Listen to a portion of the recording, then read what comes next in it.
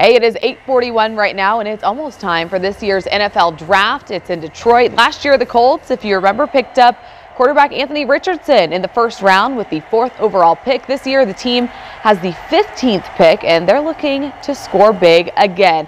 Matt Taylor, the voice of the Colts, joining us this morning. He's here with some thoughts on the team's strategy heading into, of course, the draft taking place April 25th through the 27th, and how some lucky fans can attend. Matt, good morning. Good morning. Thanks for joining us. Before we get into the specifics of these positions and what we're looking at here, I want to start with the VIP Experience Draft Sweepstakes. It's open now for fans.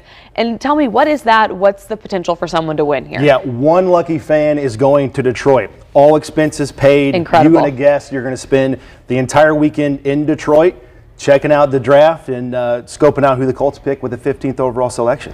That's an incredible opportunity, and it's something that I think a lot of people would like. Also, the Colts have a draft party sweepstakes, which is actually here in Fishers at Topgolf. Yep. 5 winners will be drawn for this. And explain what the prize is for this one. Yeah, so this is actually going to open up on Monday, Colts.com, so check it out. But yeah, the Colts draft party is coming up at Topgolf in Fishers. 5 lucky winners could win, and you can bring up to 7 guests. You get your own bay at Topgolf. Oh, wow. Party with the Colts, and again, check out who the Colts select with the 15th pick. It's a great experience. Season ticket holder members are there. Colts fans are there. You're going to party like a VIP. No kidding. Swing the club and see how far you can blast the ball, but then also figure out again and party with the Colts and celebrate who they bring in, that impact player in the first round. Yeah, that's incredible, and how fun that you get to bring your friends. That's so cool too. All right, so that's the fun. Those are the sweepstakes. Make sure you go enter that. Now let's talk a little bit of strategy. So the Colts, we have the 15th pick right now. If we do go for a receiver, let's start with that.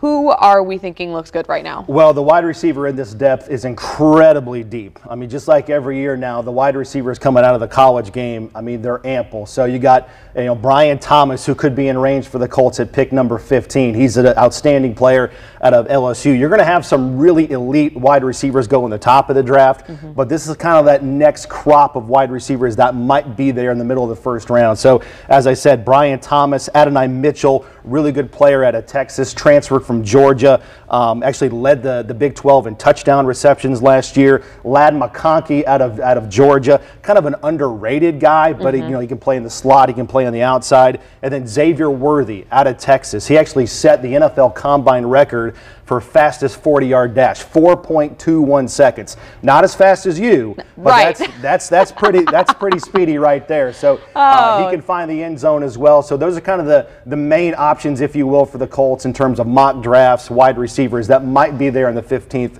with the 15th pick for Indianapolis. Yeah, I think I'm still recovering from my 40 Got to stretch now. Right, yeah, it was cold that day, okay? I was not one. All right, hey, we also want to talk about corners because I know that's something we're looking at too. So talk about what might be available for that position. Yeah, again, the wide receiver depth is so big.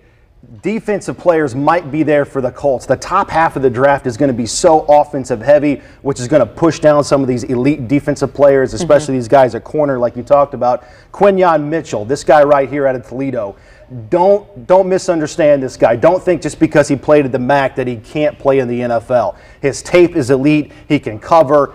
He can take the ball away, passes the fence, everything's there. Had a great combine, had a great workout with the Senior Bowl experience as well. And then Terrion Arnold out of Alabama. This guy can play. I mean, obviously playing with the Crimson Tide, that program speaks for itself. So he can play as well. So those are the two main cornerbacks, I should say, that have been mocked to the Colts in the middle of the first round. Those are two guys that I think if they're there on the board, the Colts have to think long and hard about getting an impact player and maybe a starter at that position.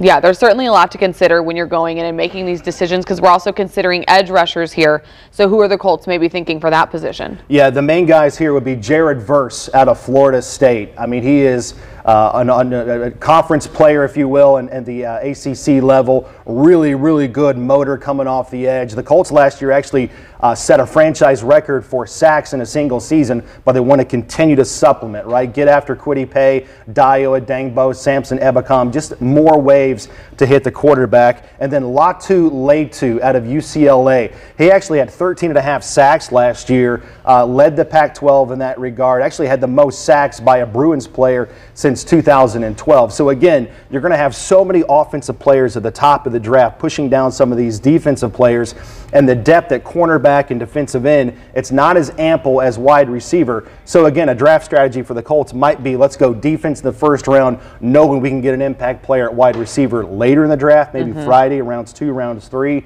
But it's all about how the Colts set up that board. It's all about their grading system, and if there's a really enticing player sitting there at 15, no matter the position, the Colts are going to draft that guy, and I think he's got to be a starter for this team next year. Absolutely, yeah. A lot of strategy goes into this, a lot of options, moving parts, so I'm curious to see how it shakes out. Thanks so much for joining us. Don't forget, you can still enter each of those draft sweepstakes, get it on some of these parties. We'll have the link for you to do that. You can just head to fox59.com and we'll get you set up. The NFL draft again kicks off on Thursday, April 27th at 8 p.m. You can join us right here on Fox 59 at 7:30 for a Colts Blue Zone draft preview. Our team, of course, going to be looking at the prospects more closely there. You can also join us on Sunday, April 28th at 11 p.m. to recap the draft picks and how each could be an asset to the team in 2024. Daniel.